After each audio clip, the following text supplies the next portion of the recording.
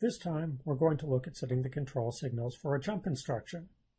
Our jump instruction is the simplest in terms of hardware, and it actually has the fewest interesting control signals to set.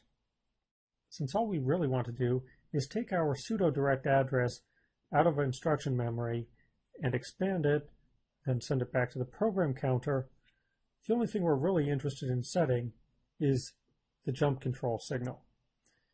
That will tell the jump multiplexer to just send whatever comes in on that jump target address back to the program counter.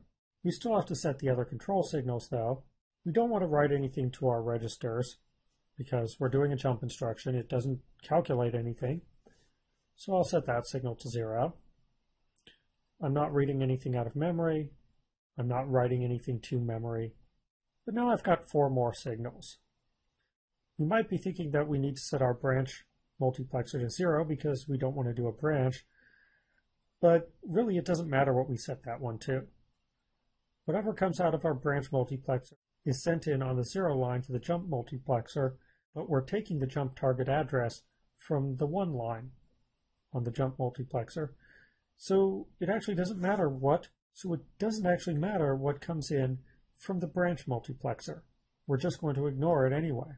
Similarly, it doesn't actually matter what the ALU gets for inputs because we're not going to use those. We don't really care what the mem-to-reg multiplexer sends back to the registers because we're still not going to write anything to the registers.